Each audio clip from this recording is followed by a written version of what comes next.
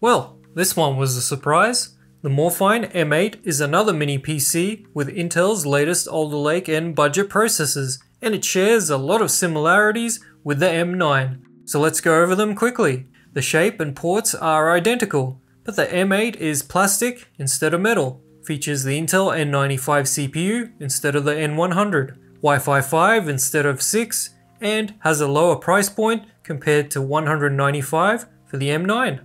I would have liked to see a cheaper pre-build option available with half the RAM and storage, but the lowest is 16/500 GB. In the box you'll find a nice small power supply, HDMI, monitor mount, and manual. Windows 11 Pro is provided with the pre-build, but Ubuntu worked off the USB stick just fine.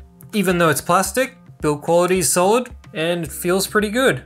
Ports haven't changed over the M9. The front has two USB 3 10GB and the power button. The back has a barrel jack power input, audio jack, dual HDMI 2.0, 2.5GB LAN, and another dual USB 3 10GB. Opening it up is pretty easy. 4 exposed screws, and then pry the lid open with something.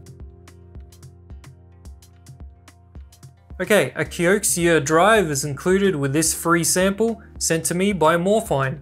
Underneath it is the Wi-Fi Bluetooth card and the CMOS battery. You can also add a 2242 M.2 SATA drive for extra storage. Alder Lake N chips only support single channel memory, and the included RAM here is 32GB of 3200 DDR4.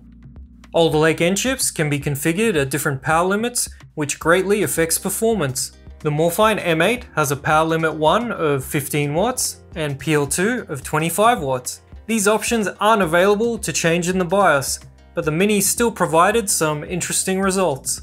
When it comes to single core Cinebench, the M8 performs almost the same as the Beelink Mini S12 with the same CPU. However, pushing the power limit to 30 watts on the Beelink placed it almost 7% faster.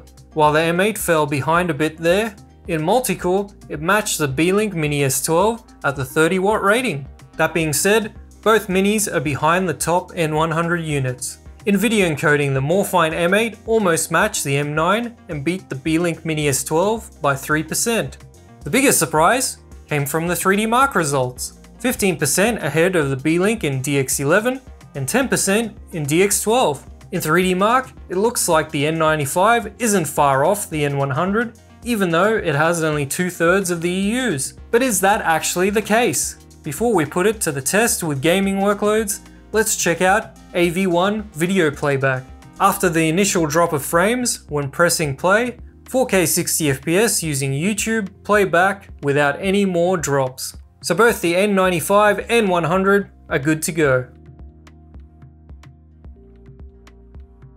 Okay, now for the game tests, starting with the esports title Valorant. Based on this comparison, the M8 performed a bit worse. In any case, I wouldn't recommend playing Valorant on an N95 CPU. The N100 is the absolute lowest cutoff point in my opinion. One enemy remaining. Out of charges.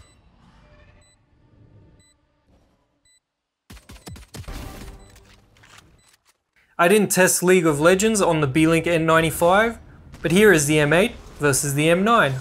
The gap in frame rate isn't as large as you'd expect, around 10% on average.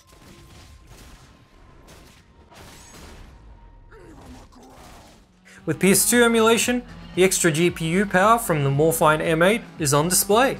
Again, around 10% behind the M9 and the Beelink S12 much further behind.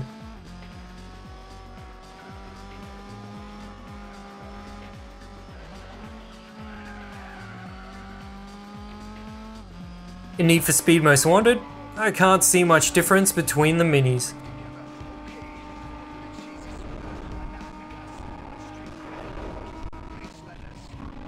The M8 is clearly faster than the Beelink S12 with Mario Kart Wii.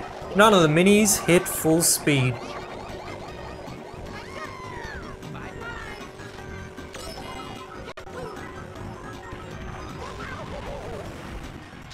Okay, so it seems 3D Mark was mostly accurate. This box has faster graphics performance than the N95 found in the Beelink S12. But how is that possible? Well, While I didn't find any option to push graphics further on the Beelink S12, the Morefine M8 gets there with brute force. It might have less EUs, but it also chugged the most power at peak to make up for it.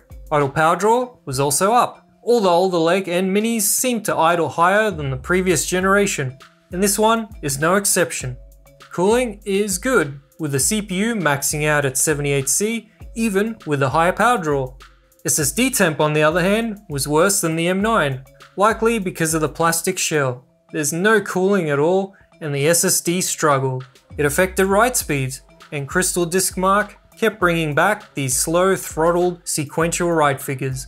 For a PCIe Gen 3 X2 slot, it's not doing well and needs a heatsink. Noise levels are up over the M9. Not bad, but definitely noticeable when under load.